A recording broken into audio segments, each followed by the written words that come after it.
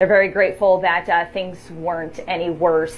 As far as the damage goes this morning, what you're seeing is actually a dog coming into our live shot. I think it's a dog. I'm not sure. Anyway, there's some sort of creature below me, and really all that's been affected is what's supposed to be a road right below my feet, and it's just basically covered in mud. But other than that, there's not much damage to report. So some great news out of Utah County, but of course a lot of effort that was put into this to make sure none of these communities were affected, and of course the families were kept safe.